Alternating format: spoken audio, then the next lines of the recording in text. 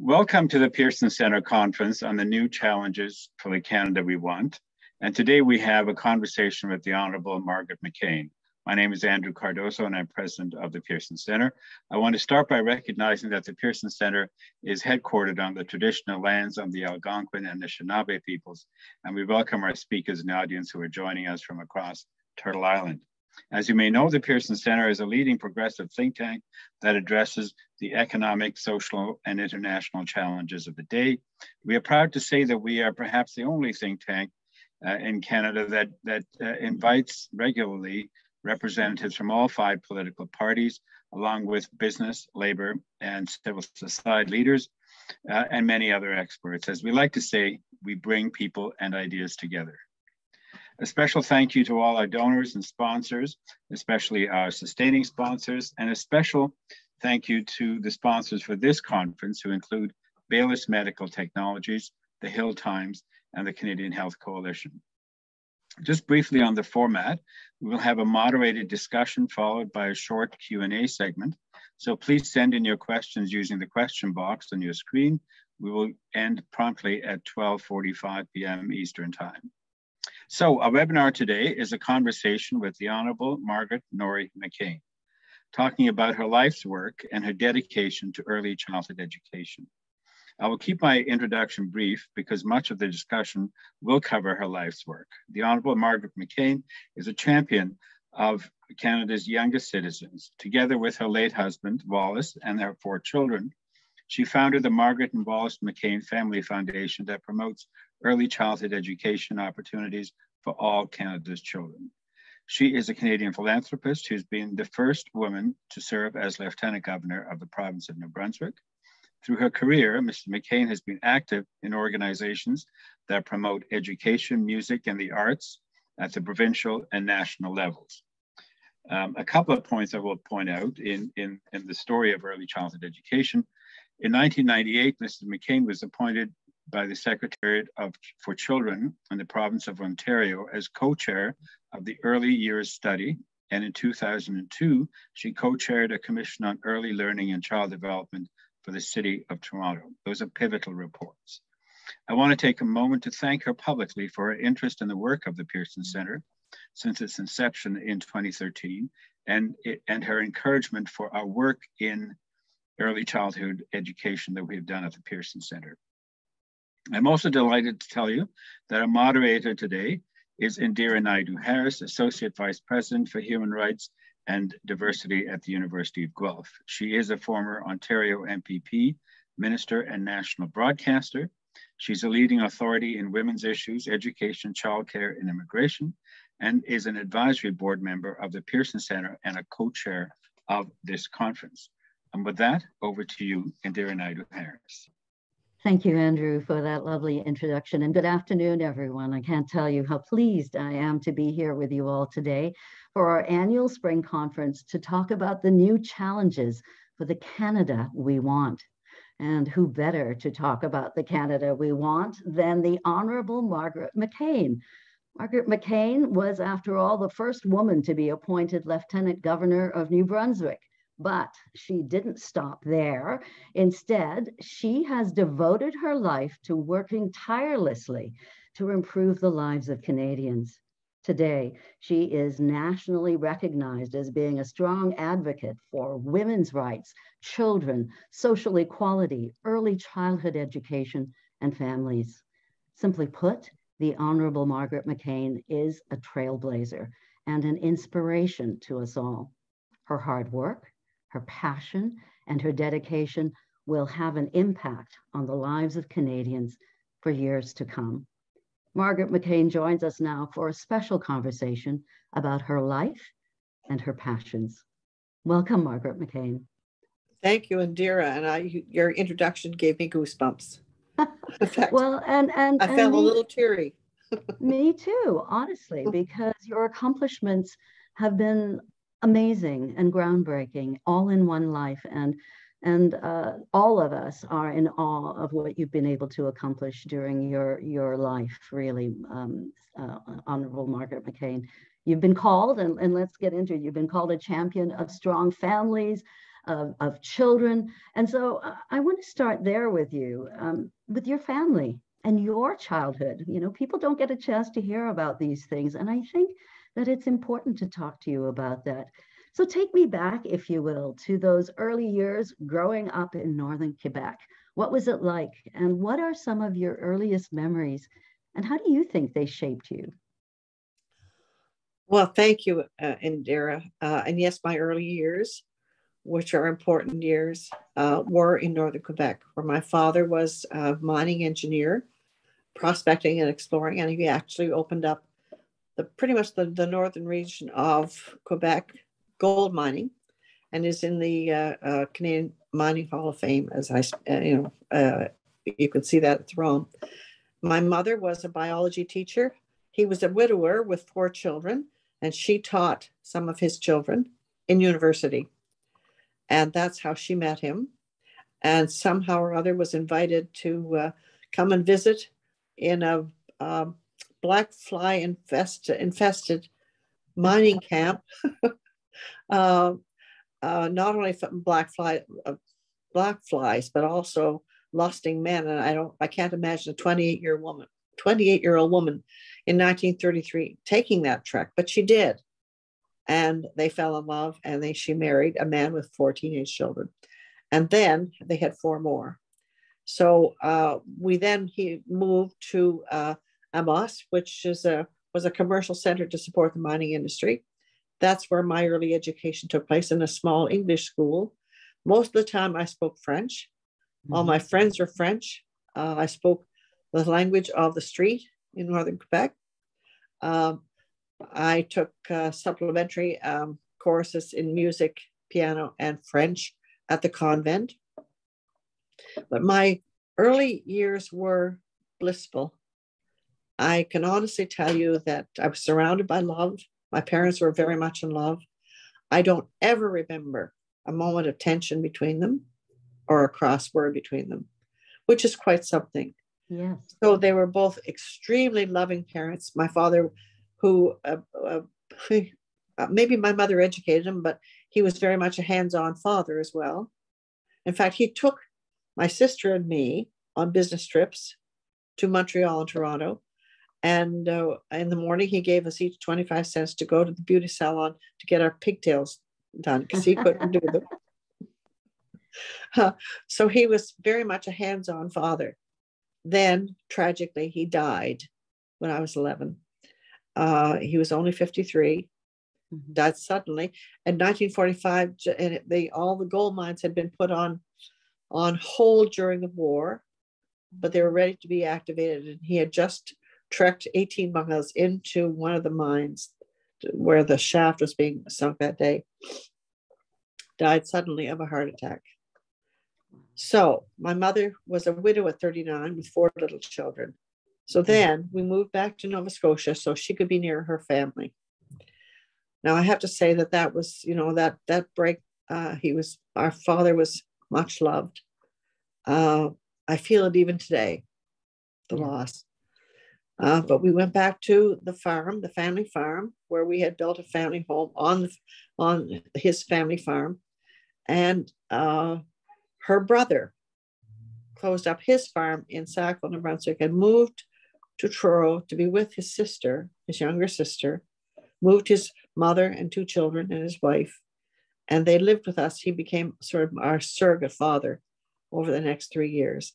So, I mean, that's the kind of family that we had, that she had, the kind of support system.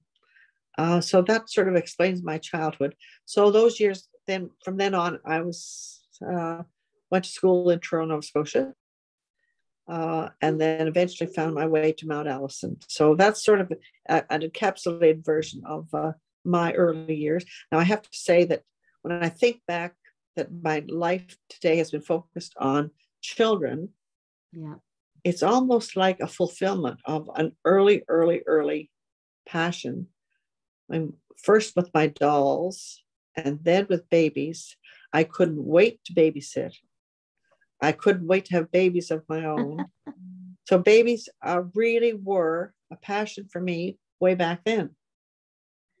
You know, that's really interesting. I'm listening to you talk, and you talk about this life filled with love and attention and care. And then something dramatic happens, you know, really dramatic when your father passes away. And there you are, your mother is with children, you know, facing the challenges in those days pretty well on her own, but, you know, from the sounds of it, a supportive family. And so, you know, absolutely, she had that foundation, if you will, to be able to carry on. But I have a feeling that seeing that those difficulties and those challenges that she faced at that time really left an imprint on you and left lasting memories with you about the struggles that women could face when they're dealing with children. Do you feel that that played a role in you making the decision to, you know, study social work at university and commit your life to public service and helping others? It wasn't a direct role, but it was obviously I was influenced. You know, in those days, my mother played the traditional role of wife and mother, but then she was a widow. And that in those days gave women permission to take charge and to be independent and to be respected for it. That's the only way women were respected for playing a very independent role. So my mother then became very independent. And I was actually raised by a single mom who was a feminist before I even knew the meaning of the word. She was a social activist. She was a strong liberal. She was the first woman to run for public office in Nova Scotia in 1956. She ran against Robert Stanfield. Needless to say, you know the outcome. He became premier, eventually national leader. But nevertheless, she made a stab at running for public office, but never gave up her role in working for women in politics and in the Liberal Party. And she was eventually appointed to the Canadian Senate by Pierre Trudeau. I think she was the fifth woman. She was the first woman from Nova Scotia to be appointed to the Senate, and she became a social activist there. She espoused all minority rights from the Native people to French to farmers to whoever needed a voice in Ottawa. She was there for them. So she was very much a social activist. Certainly, I swear that the day she died, she's been pulling my string ever since, because everything I do is a fulfillment of the path she began. So she obviously influenced me, and she gave me as a child permission to have a voice. So important at that time, especially for women. So she herself was a role model, a trailblazer, and opening doors and really showing you in many ways that anything is possible if you put your mind to it, I would think, and if you really work hard. And so tell me about that. You go to university and you start studying and get into social work. Just briefly tell me about what that time in your life was like and how you tried to navigate through to the next steps, which were some big steps. Well, today I do a lot of talking and speaking, and when I started university, I was a very, very shy child. So anybody out there who feels shy and can't speak in public, let me tell you, I was that child. I was very young. I had been advanced through school, so I was not quite 16 when I started university. And certainly social work was not on my agenda, nor was history. In fact, I was looking at a music degree. That had more appealed to me. But the only thing, because of my shyness, the thought of having to give a recital was the stumbling block. So I steered away from it until I was encouraged by the head of the history department to pursue history. But then in third year, I fell in love with psychology. Okay. Clinical psychology. And that sparked my interest in social work. Okay. So it was a funny path to get there. All along, though, I studied history, but I also did a lot of music. I studied piano, I studied pipe organ, and my earliest volunteer activities in when I got married and lived in Florenceville, New Brunswick, were all in music. It was all around. I was the music teacher was spread very thin, so I became his volunteer assistant. I accompanied all his school choirs and all the soloists, instrumentalists, and vocalists, etc. And so that was my life. I was a church organist for 40 years. Music was a big part of your life. But I have to ask you then, so you were afraid to participate in a recital, and yet in 1994, you were appointed Lieutenant Governor of New Brunswick. I mean, a historic appointment, the first time a woman had been appointed. And as Lieutenant Governor, I mean, you didn't waste time advocating for others. So there you were, you know, not sure if you wanted to play the piano or perform musically. And in the end, you're out there behind podiums and speaking and, you know, focusing your attention on all kinds of things, including family violence and so on. Tell me about that. But by that time, I had more or less overcome the shyness. Yeah, I think so. That happened when they asked me to be chancellor at Mount Allison University, and I had to make a speech. And that was a major feat for me. Huge. You have no idea. But I wanted to take the role, and I thought, okay, I'm going to figure this out. So from the challenge of making one speech, I ended up as Lieutenant Governor making maybe 6 speeches a day. Yes, absolutely. But it was before I became Lieutenant Governor that I had already, I guess it was, you see, I'd gone through faculty of social work at the University of Toronto. And again, focused on child protection, child welfare. I did my practicum at the Metro Toronto Children's Aid Society. So that was my first love. Yeah. And then, but there were no role job. I married my husband I was young, not quite 21, and moved to Florenceville, New Brunswick. There were no jobs for social workers at all.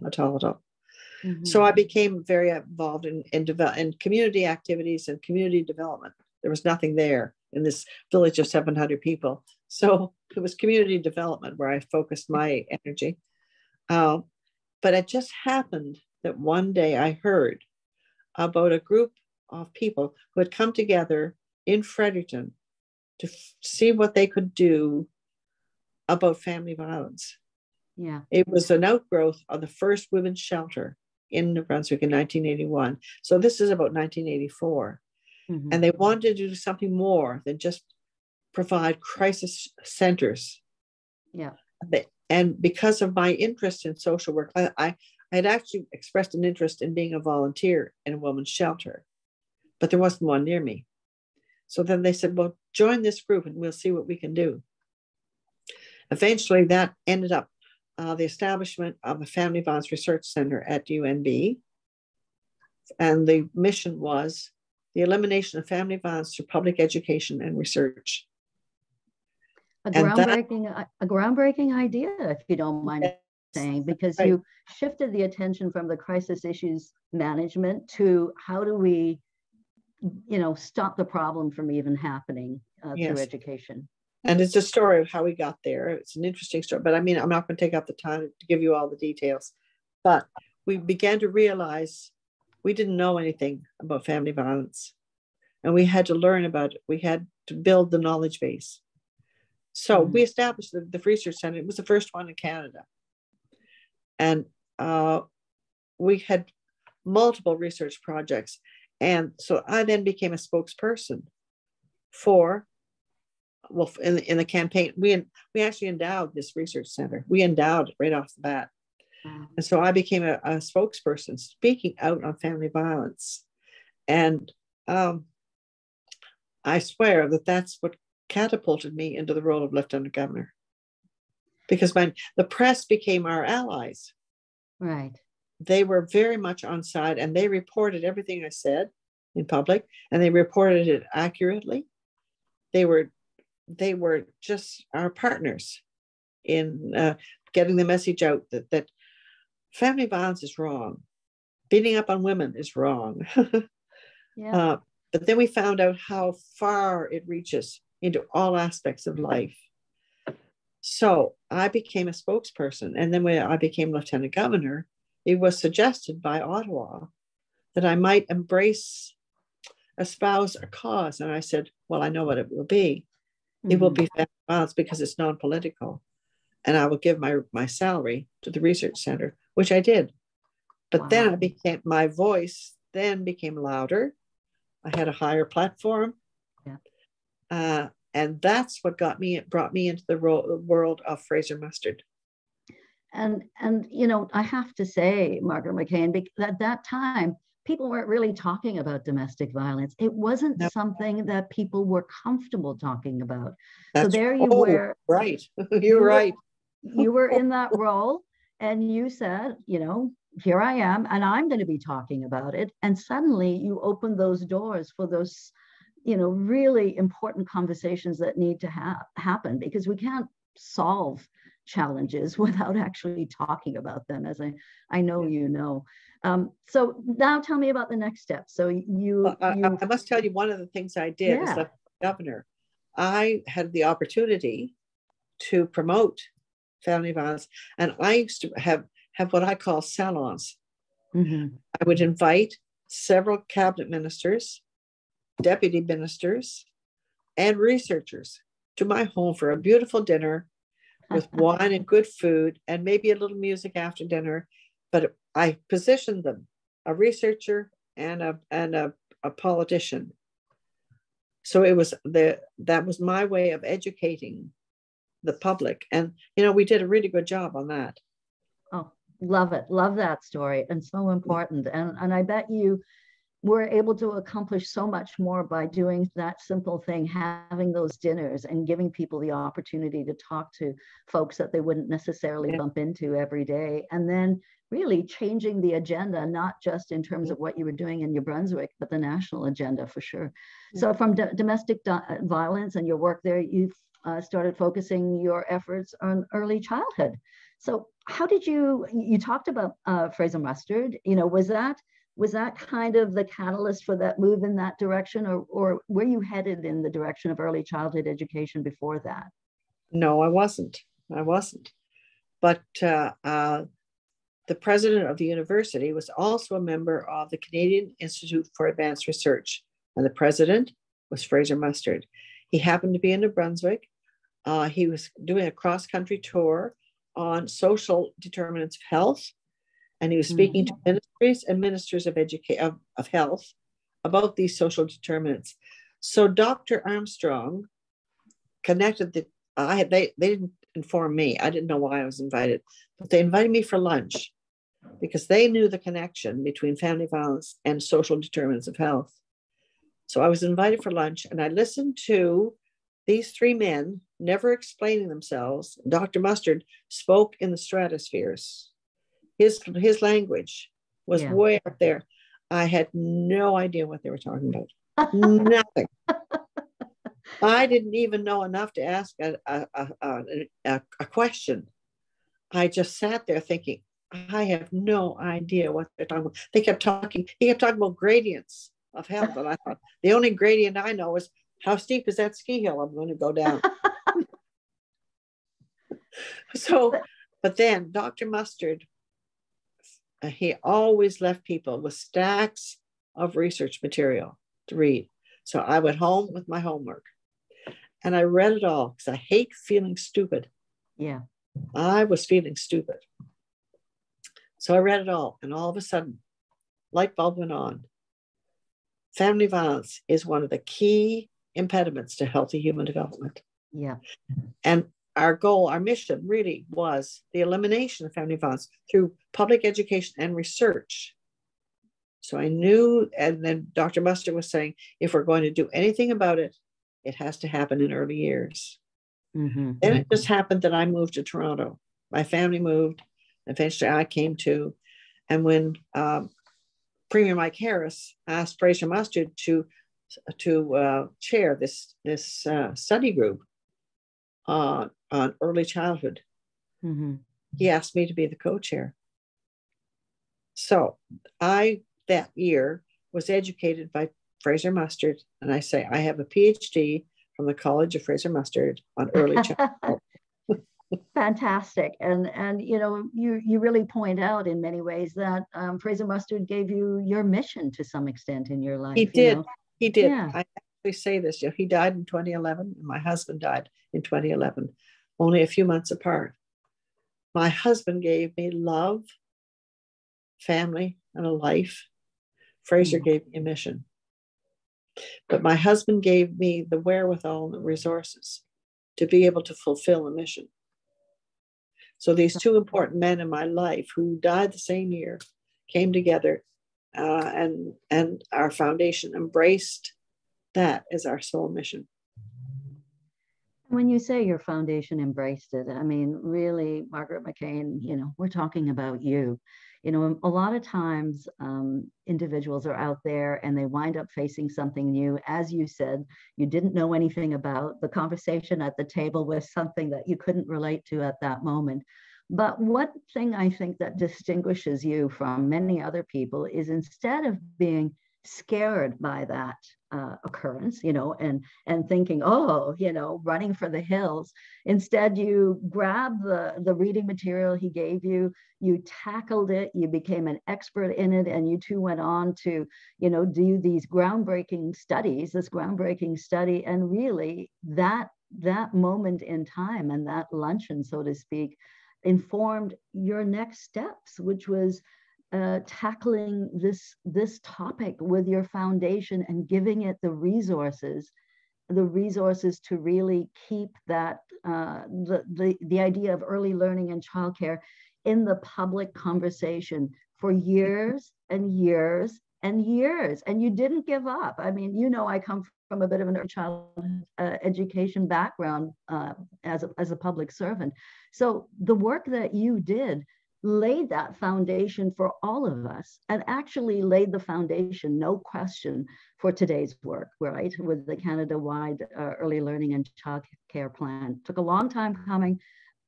Amazing. How did you feel when you started to see these pieces in your life coming together in such a big way? I get a little teary.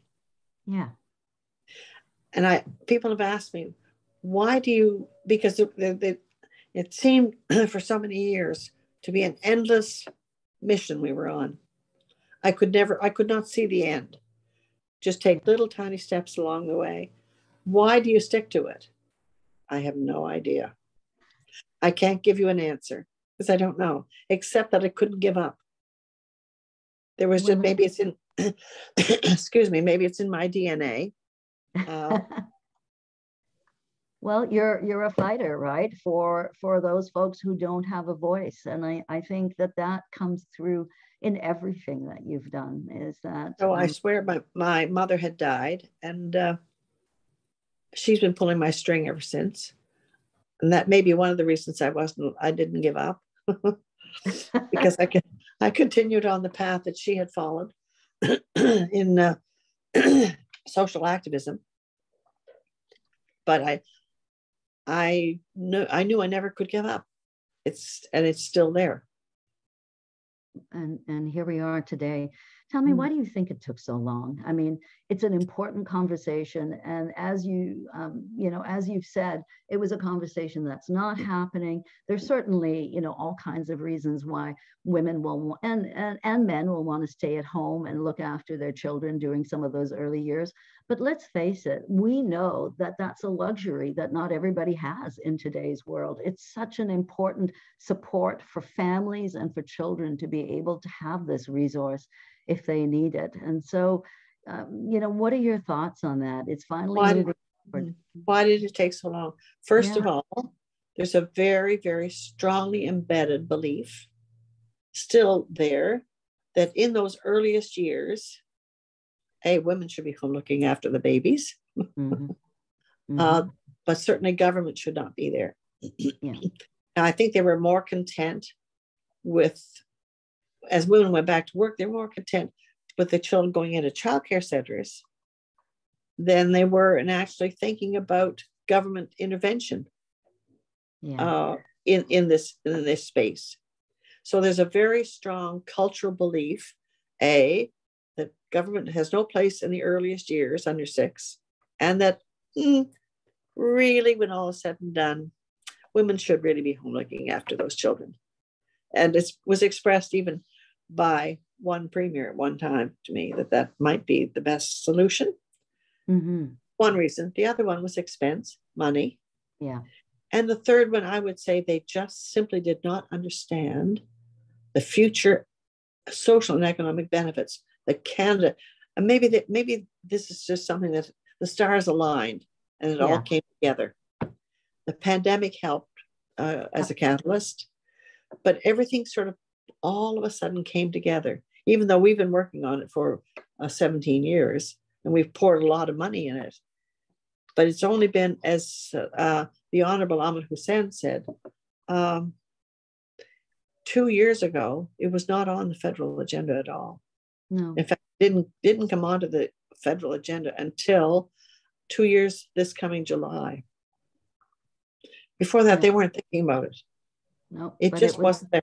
They could understand childcare spaces, but they did not understand as strong that this is a whole of society story. This impacts the social economic prosperity of our people for the future. In fact, this is what I call preparing our people for the future. Absolutely. And that's what it's all about, because there are so many challenges that people faced during the pandemic, as you talked about that, right? Mm-hmm. And so it's not just that, but building for the future. We have to be able to come out of this in a strong way, and especially Canadians. And I think that this is going to give us the foundation to be successful. And until we find a system that will include every child that is born in Canada has to have access to this system. That's why we are building a system, not a program. Yeah. We're not supporting small businesses. We are building a system to provide equal opportunity to every child for early learning, but it also includes care. But the learning piece is probably the most important. Huge. It's huge. That's the one that's going to affect the future economic and social prosperity of Canada and Canadians. That's the piece. It's a whole of society story. So really there were two parts to the story when it finally started to come together. Mm-hmm. Short-term needs, some immediate short-term needs for increased spaces, childcare spaces. But it was the long-term plan that was hard to understand, hard to sell, hard to get government to realize, you know what, we have to put the big money behind it. But we did. And what else did we get? We got 2 or 3 ministers that actually believed in it. Yeah. Yeah. So important. As you said, everything lined up finally after all these years. So, the provinces have signed this deal. There are promises of cutting childcare costs in half, eventually going to $10 a day. It's amazing. You know what? And Dara, I'm interrupting, and it's not a nice thing to do. No, but it's okay. I believe within 5 years, the $10 will be gone. It's going to be free, just like all public education is free. It has to be. Fingers crossed. That would be fantastic. Yeah. And so you're bringing me to, we're at the beginning of this journey. It's going to be a long journey. Everybody recognizes that. And maybe that was part of the reason why it took a while is, we go through these cycles of campaigns and so on, and people want to see results. And, something that's going to happen 5, 6, 8 years down the road, it doesn't necessarily come to people's minds just how important it is to make those commitments now so we can actually get to the end of that journey. So my next question is just, what do you think needs to happen next to make this plan successful? There's a lot of building to do. We're talking about spaces, ECEs. What do you think we should really be paying attention to make it successful? It has to go into legislation. That has to pass. That's a work in progress. It's being worked. They're working on it right now. So that's the next big piece, so that no government can ever take it away. I don't think even without legislation, any government would ever take it away from now on. It doesn't matter who they are, because people want it and need it. And they're beginning to recognize it. That's a monumental change. But the legislation is the next big piece. The other piece, which Jane Bertrand and Carrie McQuaig are very involved in, is the implementation at the provincial level, because that's not federal. Yeah. That's provincial. Each province has a right to do it in their own way and make their own mistakes. But we are very much on tap as consultants to help them, because these two women understand all the obstacles, all the glitches, all the challenges that are there for them. So their phones never stop ringing. They're acting as consultants, because, as I said, this is a provincial jurisdiction, and the federal government cannot get involved in the actual implementation. They can be watchdogs, and they can legislate the big pieces, but the actual implementation has to take place on the ground, and that's where we still have a little bit of a role over the next 5 years. And that's what to watch for, to make sure. What we really need to focus on, though, is getting it into the public system. Now, there's an outcry, a bit of an outcry from for-profit centers. But remember, for-profit centers are small business. They march to shareholder demands. There's a place for them in the landscape if they want to be there, but they have to see themselves as independent schools, independent childcare centers, as independent schools are today in our system, without federal tax dollars, without any tax dollars. And you're pointing out just how complex this landscape is, right? Private, public, and then people who don't think there should be any private, and yet we're sometimes talking about areas where they're the only game in town, and we have to build on things. But these for profits, there is a space for them. There's a space for private schools, but they have to do something different. They cannot rely on tax dollars. They have to improve their product and charge accordingly. They have to play the business rules. The not-for-profits will want to migrate into the public system. Why? Because they get paid better, they're respected more, they have better benefits, it's better for the workers, it's better for the children, and it's better for the families. So the not-for-profits will eventually migrate into the system, into the public system. And remember, we are building a system. For profits are small businesses, and they want to figure out how to survive. Well, there's a way. There's a way, just like independent schools do. And there's still a space out there. Some people feel if you pay for something, it's better.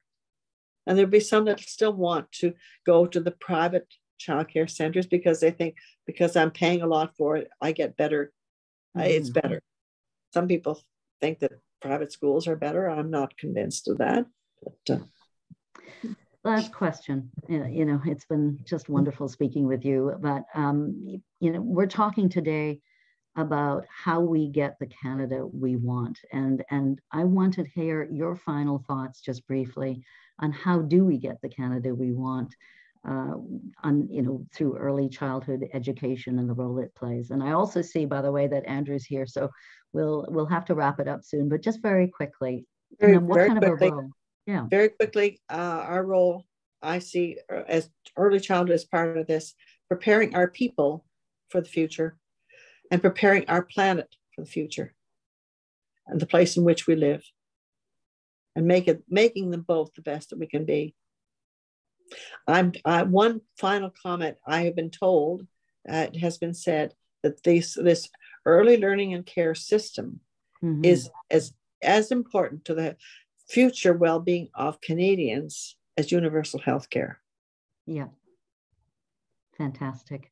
You're giving me goosebumps now. So thank you very much for those wise words. It's been a pleasure and an honor speaking with you. And I'm now going to turn it over to— Thank you, Indira. Thank you. It's been a pleasure to speak with you. Thanks. Thank you, Indira, and thank you, Margaret McCain, so far. We're almost at time, but I've got a couple of quick questions. Maybe I'll just boil them down. If you don't mind, we'll go a little bit over time. One of the questions was, how did you change the public discourse about the role of women vis-a-vis the working world in childcare? Okay, so the childcare system that we have, the plan is focused on the child, but big three of them. It has to be configured around the working life of the mothers and the fathers, of the parents. It has to fit their work life, their work schedules, wherever it is, and it'll change from Calicut, New Brunswick to Iqaluit. It has to fit whatever that community need, those community needs are. But the system has to be configured around the work life of the parents. However, the child will always have access to the system, regardless of the parents' work status. If they're not working, the child still has access to the system. Okay. And the other question was, could you say a little bit more about the benefits of early childhood learning? The benefits are better literacy, numeracy. Fraser Mustard used to say, learning, health, and behavior. If you do it right in those earliest years, you will improve their emotional intelligence, their sociability, their ability to work with people, their openness to learning, in literacy, numeracy, all aspects of learning. It will improve their curiosity about learning. It will prepare them for the future, but it will also benefit their physical and mental health. Okay, and one last question about your life story. The question is how did you choose the courses you took in university? I guess the degree that you followed. The best I could say is from the seat of my pants. I fell into them. I had no intention of doing history, but the head of the department sort of inflated my ego and made me feel so good about a paper I'd written that I felt like I could take on the world. Then the psychology professor impressed me so much. Then I'm off and running into psychology and social work. So, and the reason I didn't do music was because my shyness got in the way. Yeah. Well, that's a really important point, because I think a lot of young people stress a lot about what they're going to study, and I think what you're saying is, do whatever you do, and I agree. Things fall into place over time. Never ask, even when they finish university, but certainly when they start university, what are you going to do, or finish high school? It's a terrible question to ask a high school student, because they'll probably change their minds as I did 5 times. Yeah. And at the end of it, you continue to make such enormous impact on what you've chosen to do. And I'll tell you, my husband, who built a frozen food empire, ask him, why did he choose French fries? The only thing he knew about them was that they tasted good. That's important. And McCain's fries taste pretty good. So, well, they I have to say, those French fries, though, they funded this early, but a lot of our early work in early childhood. Yeah. Well, before we end, I just want to remind our audience that we've got another great webinar this afternoon with Labour Minister Seamus O'Regan, who will be in conversation with Indira Naidoo-Harris again at 4 o'clock. And tomorrow at noon, we've got a session on the new growth sectors, which are going to be important to economic recovery. And that's the end of our 3-week conference. I'll give the last word to Indira, but I just want to say to you again, Margaret, thank you for joining us today, but more importantly, for the work you've done all this time. I think this is a very exciting time that you've been a major part in bringing us to this point in early childhood education and the National Child Care Program. So congratulations on that. And thank you, Andrew. You're giving me goosebumps again. Indira, over to you. Thank you, Andrew, and thank you so much, Margaret McCain. It has been a pleasure speaking with you today and having you be so open about sharing your story and your personal anecdotes. I've learned a lot, but I just want to say to you that as the former Minister of Early Learning and Childhood in Ontario, the work you did was so important to inform the work that we were doing. And now look at where we are, a national plan, and it's all thanks to you. And so I just say it means a lot to those of us that worked in the field. Thank you. But remember, there was a team. It was a team, not just me. Thank you. And dear, I really enjoyed this conversation. Thank you.